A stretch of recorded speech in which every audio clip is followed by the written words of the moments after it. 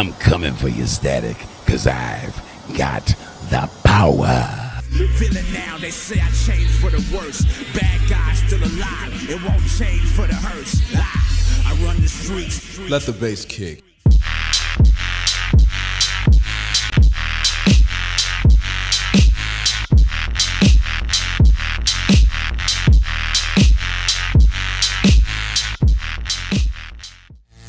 This is your boy Mike Fallon with another episode of Sister Cinema with the one and only Gary Sturgis. How you doing today, sir? I'm good. I cannot complain. It's a beautiful day out here at We Con Be Heroes.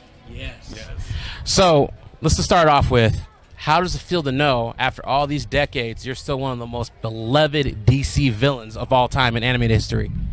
It's actually mind-blowing. I had no clue. I've been spending the last 20 years of my life working on my film career, so I had no idea that so many great things was happening in animation and that people were so enthralled with the characters that I played, especially like Ebon on Static Shock. I had no clue that people were still, loving it the way they are, but I've had great fan support, and a lot of people have told me that I was a part of their childhood, and that means a lot to me.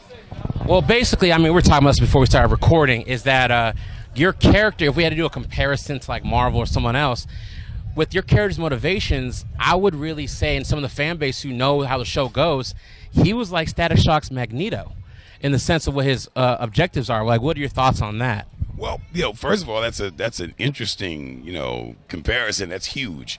Playing a villain like Ebon against Static Shock, for those who watch the cartoon, one of the things about my character that was interesting outside of his intelligence is that he had a way of rounding out a team. He was always looking for other meta-breed kids that were sort of astray that he could bring into a fold and create a family. So of all the villains that were a part of the Static Shock universe, he was the one that was about uniting more than one person. A lot of these guys were just solo villains, what I'm saying? But he had a whole meta breed. So, he's the original OG of putting together a gang. Or so one would say a new organized culture. A new organized culture, yes. The new organized culture of crime. Basically, crime was the aspect of it, but man.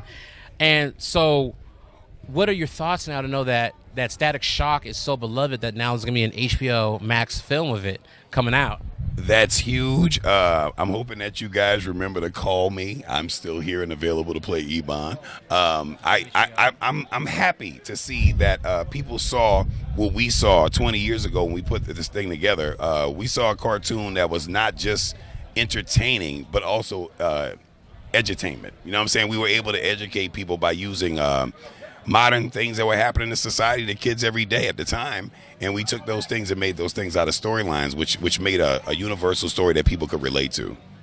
Yeah, I think the one thing that separated your series from the other animated series is that you tackled real life issues head on, like whether it be about the bullying and gun violence or with Gear's dad being a racist. Like, what are your thoughts about those themes and how it's been 20 years? So. Well, I think at the time, those themes were very, very important. We're in a different time now where stuff like that would probably be considered normal. But at the time, 20 years ago, to see stuff like that was phenomenal. And a lot of young people, what I loved about it was multicultural.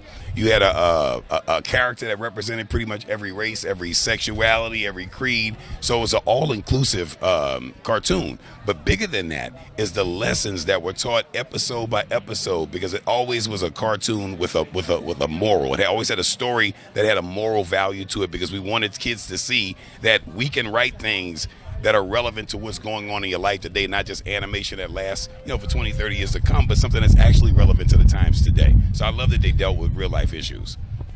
Exactly, because I think that's because not only it being a DC property, but you guys were the first ever animated property that was spawned from the Milestone universe. Right. Exactly, right? So what are your thoughts now that they've been rebooting Milestone in the comics?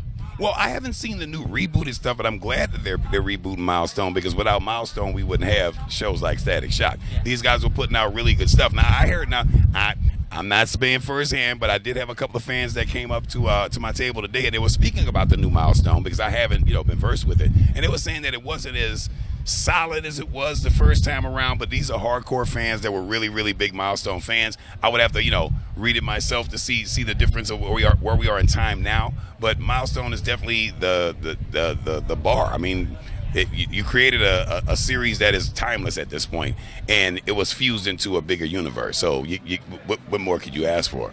Well, I mean, I would just say overall, it's what we would call black excellence personified. Yes, and I was a part of that black excellence personified, and I'm honored. Yeah. So I have a question. As objectively, let's be real. Everything you are a part of or touch, it becomes like a hit franchise or like you add to it. I mean, Milestone, DC, that's one thing.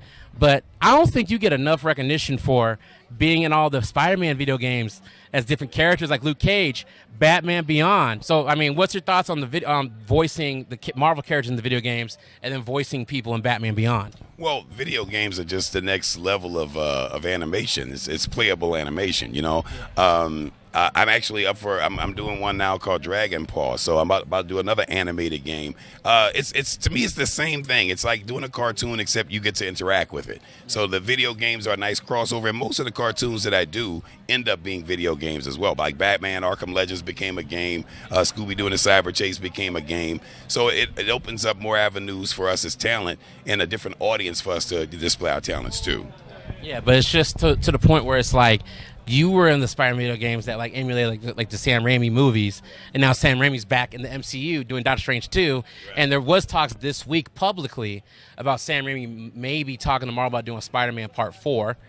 You know what I'm saying? But it's like you're part of that helped propel it to now 20 years later, just like Stat. Mind-blowing to me. Just to even hear you say that is mind-blowing, because when we go out and do these things, we never think of the impact that they're going to have later on. We just sort of do the job at the moment, never thinking in the future people are going to be talking about this, and it's going to impact people in ways that we couldn't have possibly imagined when we sat in the booth and did it.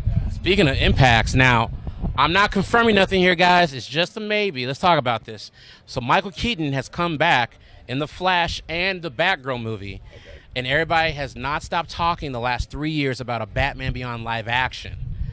And if that was to go down, not confirming nothing here, guys, it's speculation, what would you want to be able to do if you can be a part of the Batman Beyond film if they were to hit you up? Anything. I mean, first of all, those who don't know, my frat name, I'm Omega Psi Phi. I pledged back in fall of '85. Batman is my frat name. You know what I'm saying? So who knows me in New Orleans from my fraternity days, that's actually what they called me. So I've always been sort of intrinsically connected to Batman some way, form, or another. I've been on pretty much every other Batman cartoon out there, whether it was a small part or a large part. So if they were doing anything with Batman, I would hope that before my career ends, they call me to play something. I mean, I'd be happy to do 2 lines in the Batman project. You know what I'm saying? It's like it's Batman. You know what I'm saying? Who doesn't want to be a part of that legacy? Okay, since you brought it up, let's just put it on the table. You talk about legacies. Right. Outside of DC and Marvel, and you contributed to Scooby-Doo, what's it feel like you contribute to the Tyler Perry legacy and kingdom? Well, I was there for the first film and the third film, and for those who don't know, I wrote. I was actually a Tyler Perry for a while.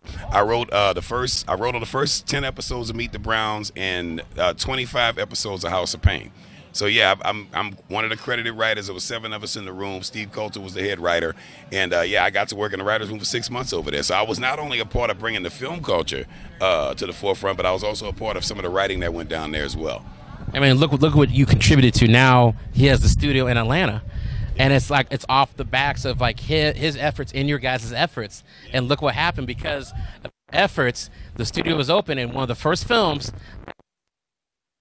was Black Panther. Isn't that amazing? It comes full circle. I mean, I'm very proud of Tyler and the works that he's done. For those who don't know, I've been on Tyler since he was 17. I was 20 when I met him. We were both 2 poor dudes with our shoes leaning to the side with dreams and hopes of being big in the entertainment business. And, history has written itself. We see the greatness that he's reached, and I'm happy to have been a part of some of the things that he's done and even the things that I've done with my career since, with and without him. So, but it's great to see somebody that you knew win. You know what I'm saying? A lot of people don't know this, but I wasn't even Christian until I met Tyler. Tyler was the guy that got me to go to church and got me saved. So if there's anything that I thank him for, more than the jobs and more than the opportunities, I thank him for the opportunity of introducing me to Christ, because I wasn't a church kid. You know what I'm saying? That's something he was 100% of. And he got me to go to church, and I've been saved ever since. So I thank him for that more than I thank him for the movie roles. That's beautiful. So I want to close it off with this.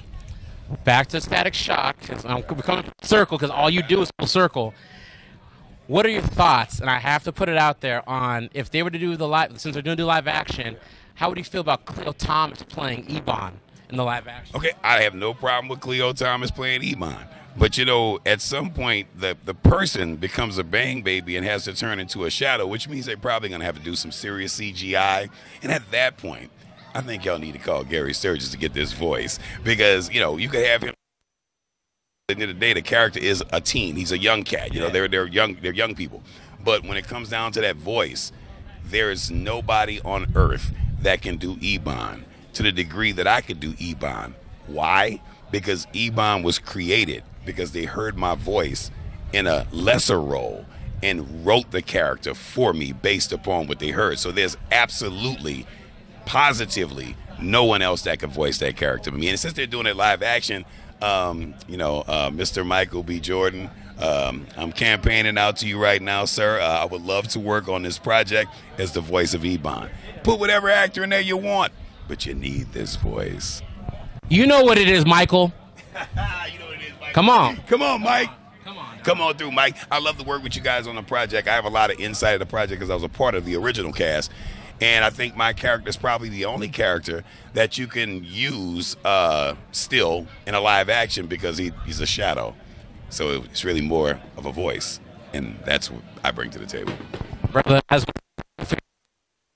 where can people find you on social media? And okay, if you're on social media, I'm on Facebook heavily, and under my name Gary Sturgis. That's GarySturgis, and that's my Facebook handle. On Twitter and Instagram, it's Movie Star G at Movie Star G, and I blue check mark so you'll know it's me. So earlier, I know that when you're at the other tables, you had a message for Static Shock. You want to repeat that message while you're on camera now? Oh, I'm coming for you, Static, because I've got the power. He's coming for you, Static. Y'all, this is Mike Fallon with Citizen Cinema. I'll catch you at the next episode. Peace, brother.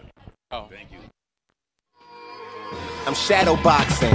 Every day, new schemes, new traps, blue jeans, bootstrapped in the city, new jack. Newsflash, I'm in a new class now with new math. So let's move forward and get cut off, don't move back.